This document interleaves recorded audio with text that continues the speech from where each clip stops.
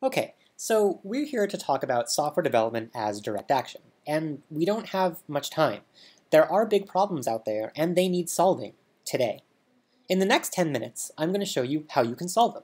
But first, I want to introduce you to Professor Oni, and to Mavis, and John Black, and GamerGeek Guy, and all of these people. Now, these people have been accused by numerous different women of repeated sadomasochistic rapes. We know who they are because of this tool, a tiny browser extension called the Predator Alert tool. These 260 or so lines of JavaScript, the entire source fits on this one slide, sparked years of debate and has catalyzed hundreds of thousands of lines of criticism, praise, ridicule, panic, relief, and hope across the blogosphere and in corporate boardrooms alike. The Predator Alert tool is one example of what we've come to call direct action software development. The purpose is simple: maximum social impact. The method, simpler: minimum lines of code. Well, what is direct action software development?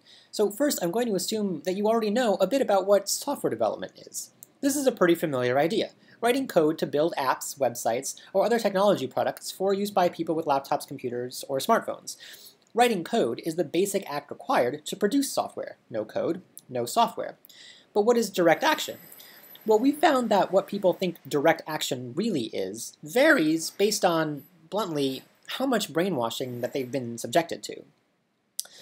So let me take a moment to quickly describe what we mean when we say direct action. So when we talk about direct action, we mean any action that immediately addresses the root cause of a problem. That sounds rather obvious, of course. You may even be asking yourself, well, why would people waste time taking actions that don't immediately address the root cause of a problem? And there are several reasons, in fact. Maybe certain actions aren't permitted by an authority. Some people will limit themselves only to actions that they have permission to take. Maybe they don't understand or they misunderstand the root cause of a problem. In this case, people will often take actions they think will help, even if those actions don't actually make much of a difference. Maybe they don't have some resource they need. They lack the skills, knowledge, or other materials to take immediate action. Here are some examples of direct action in the physical world. Is your free speech zone, for instance, too far away from the oil and gas billionaires conference for your protest to be heard? Move closer. Break the rules to get there if you have to. Are oil tankers barreling through your town and causing huge damaging explosions when they derail? Barricade the tracks. Chain yourself to the barricade. Prevent that train from moving. In most cases, tackling a problem with a direct action approach provides the most immediate solution.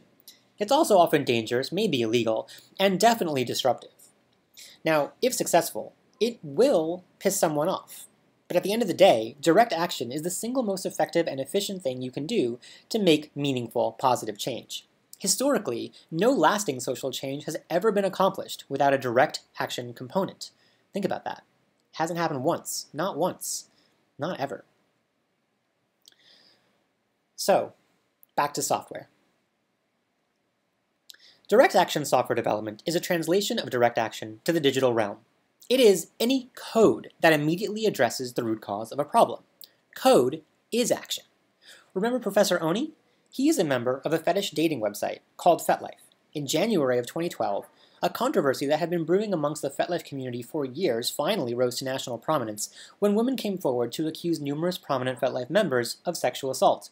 In response, the FetLife management deleted the survivors' postings and threatened to ban them for violating the site's terms of use. This went about as well as you'd expect. Word of the heavy-handed censorship spread like wildfire, and within a few weeks, many more women had come forward with similar stories, including some who accused the site's founder, John Baku, of sexual assault himself.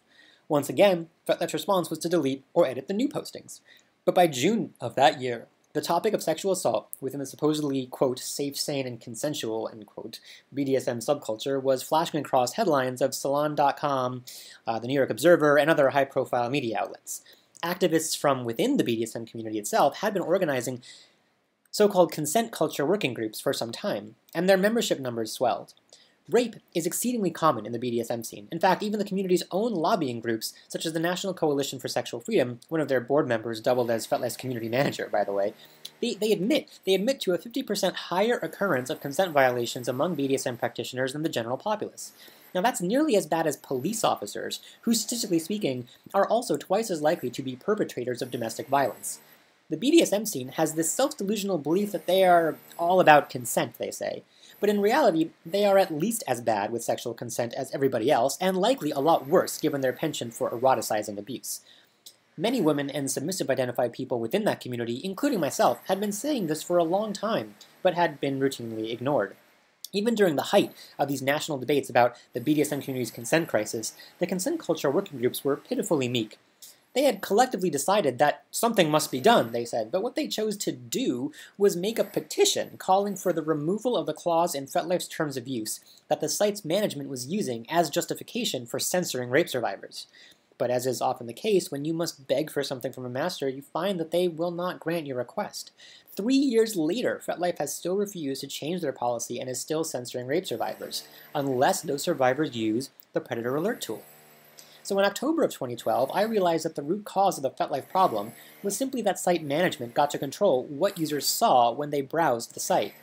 But the internet, which was made famous by mashups, right? So the internet allowed this unique opportunity to route around FetLife censorship in a way that FetLife themselves could not control. So I wrote a simple mashup between a public Google spreadsheet and FetLife that enabled anyone on the internet to report a negative experience with any given FetLife member. And with a mere 260 lines of JavaScript, that information could then be overlaid directly on FetLife.com. It looked like this. With Predator Alert tool for FetLife, the problem of FetLife censorship all but vanished. FetLife users could now warn other FetLife users about predatory behavior, and FetLife's site management was powerless to stop it.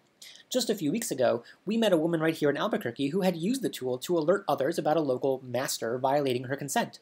Users of the tool then began asking for a similar capability on other sites, like OkCupid, of course, and Facebook. There are now 7 different variations of the Predator Alert tool browser add-on, each designed to work with a particular social network or dating site. Importantly, none of these tools has been developed in collaboration with the social network in question. Most sites have refused to acknowledge the tool despite inquiries from journalists and community members. Some sites, like FetLife, are actively hostile, sending DMCA takedown notices and even threatening to ban Predator Alert tool users. Meanwhile, the already overwhelming positive response from the user community themselves continues to grow.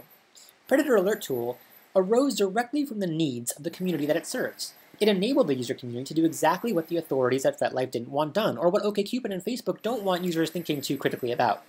And it accomplished this by just implementing that capability rather than waiting for permission to do so. Its impact was immediate and disruptive, on purpose.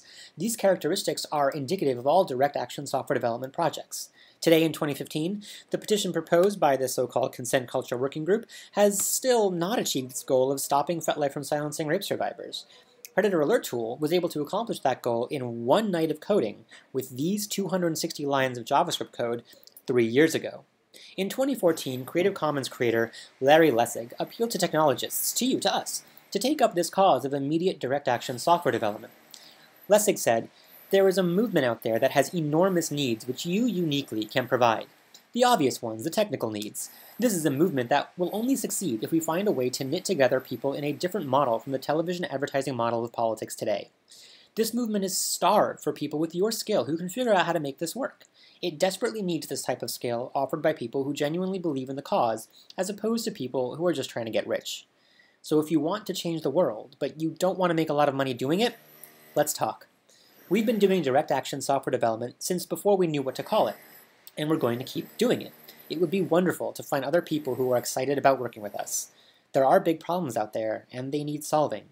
Today." Thank you so much for your time and attention.